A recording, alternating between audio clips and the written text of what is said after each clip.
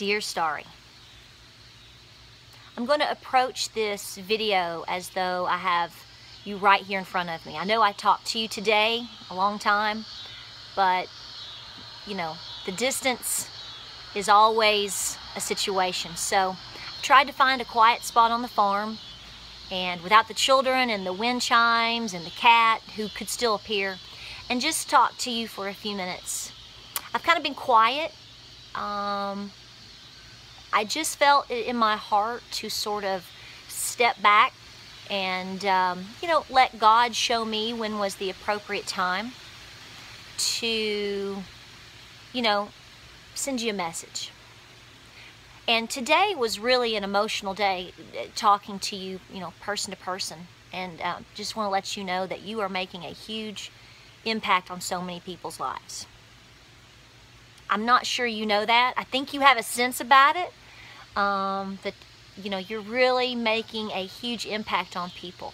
Here's why we love Starry Hilder.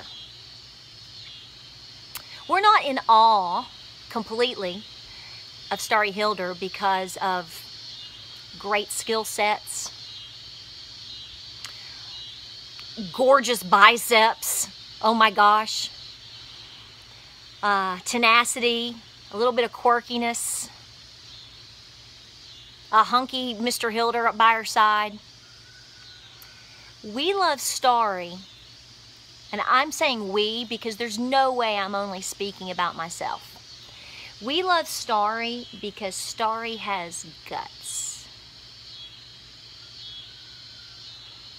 Starry has guts today that most people don't. And that is, she is willing to put her heart and her beliefs and herself out on the farthest limb hanging. And it doesn't matter how hard the wind blows, she's still there. That's why you're growing. That's why people are following you. And that's why you have been blessed. When I got the news and was reading about your incident, I have to honestly tell you, you know, you hear and read about things that happen in the world and things that happen to people, and a lot of, you know, you're just like, you know, you get down about it. I have to tell you that I had an entire emotional experience with finding out about your accident. And let me tell you why. I'm only talking to you. I know other people are seeing this, but I'm just treating you here. A year and a half ago, just in brief, I was injured in my barn. And I was smashed in the face by a cow. Broke my nose, concussion watch. Basically, as the doctors said, it was a miracle that I was not knocked out and trampled on. Those experiences are one thing. What I noticed about myself was the mental game that it played with me after. It was the debate of, am I going to have surgery? It was the debate of, am I going to keep my teeth? Is something going to shift? I already have a large fracture in my face that has to be watched from Krav Maga training. I got hit in the face a couple years ago with a dummy gun. And so when you have some type of impact, anything with a head injury, head, face, and neck, that's some serious stuff. We know this, you know, everybody knows this, you know this. But what I noticed about myself was the mental game that it played with me after. It's just like when folks, and most of people don't understand, when people get in a car wreck, or if you have, say, a wounded warrior, the idea that you may not be the same, or you may not be able to do what you did before, you may not be able to provide the same way you did before. All of these fears come forth. So that's where my mind went when I read about your injury. Yours is pretty significant. I think we all will agree on that. And, you know, but I want to tell you that I purposely waited to do anything because I said, God, there's going to be an outpour of love. I was just told to wait. And today I got on Facebook and I was scrolling through, and there's the pictures of you with all your outpour from your supporters. And you clearly are going through an emotional journey with this. Okay? It's very obvious. You are not on a journey. You are on a mission. We all don't know the mission per se. You may not even know the mission. But I can definitely tell that you are being tested and blessed as a testimony to others.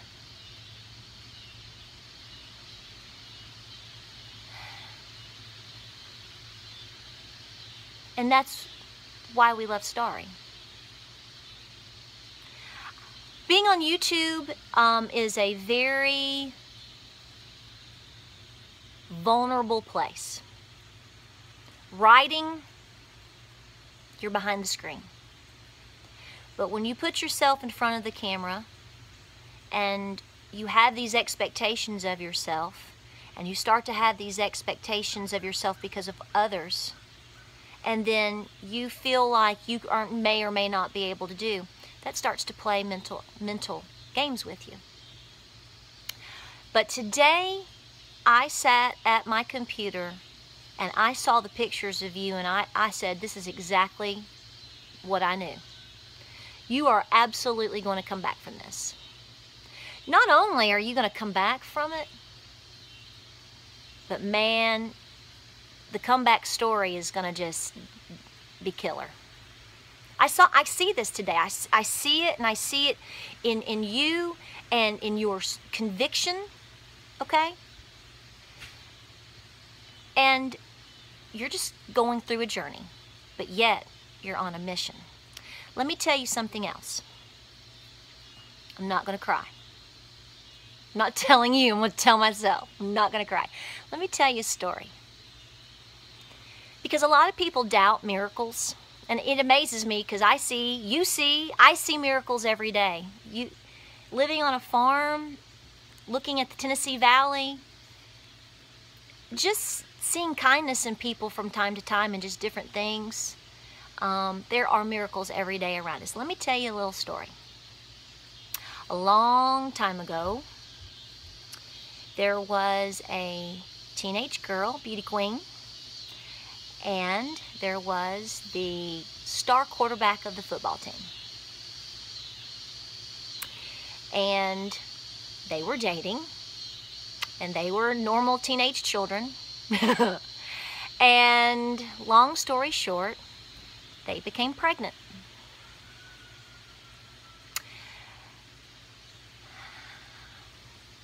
They decided to put off school, go into college, playing baseball at a university on scholarship, and doing all the things that everyone else was doing to not only keep the baby, have the baby, but to get married. So at a very young age, unlike everybody they knew, and shamed in a sense in their community, not shamed, but embarrassed maybe, they decided to build a life. So they did. They had the baby. And when the baby was 11 months old, the baby became very sick one day. Extremely high fever. And they didn't know what was wrong because they were getting blown off, in a sense, by the doctors. By the morning, the baby was unresponsive. So they rushed to the doctor. When they got to the doctor's office and they started running all types of tests on the child was going into a coma at the time, unresponsive. and they rushed the child to Children's Hospital in Knoxville, Tennessee.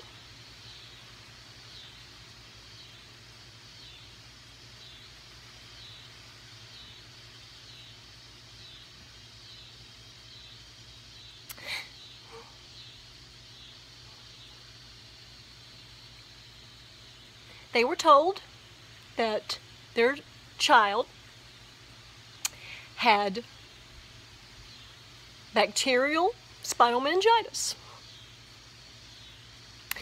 and that if the child even lived through the night, was not expected to even live, that if it survived, it would become, or would be, deaf, blind, or have brain damage.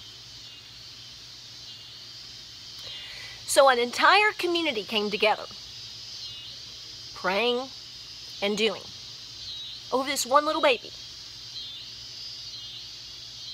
There was no insurance at the time, so you're dealing with a dying baby, no insurance, teenagers with little odds to begin with, right? The next day, the child woke up, and I'm told, grabbed the finger of her papa.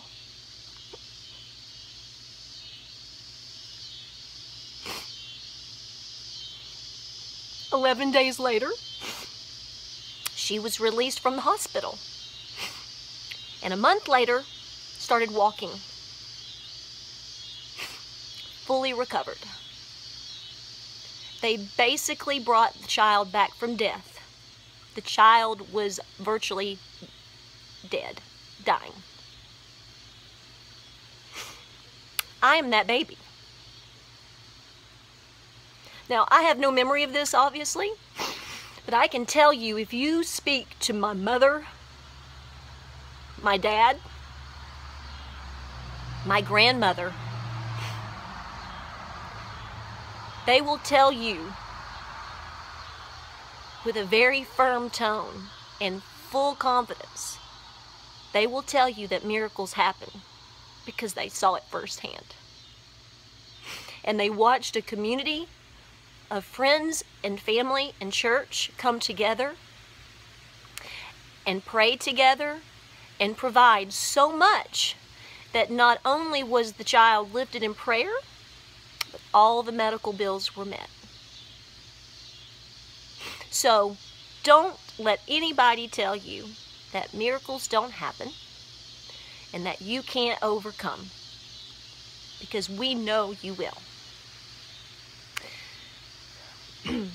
I don't talk about this ever because I have no memory, but I have seen what it did to my mother. You can watch the transformation in their conversation when this subject is even brought up. There's no denying that miracles happen every day, and there's no denying that the message that you speak very confidently on your channel is being heard by many people that need to hear it. Many people who look to you for the confidence that they need in their own lives and their own faith. And they're going to continue to look to you in your triumph, because it's coming. There's no doubt about it. I hope this finds you well and resting. I told you 10 times today to not worry about all of us. Okay? Worry about you and rest. We're all going to be here. You don't need to worry about us. And when you return, we're all going to be standing and cheering you on. We love you. I hope this blesses you half as much as it's blessed me, and your message and your shout out to me and your friendship. So you know where I'm at. You know how to contact me. We'll do what we need to do. You just rest, and we'll see you on the other side. And that's going to be your mission. Take care.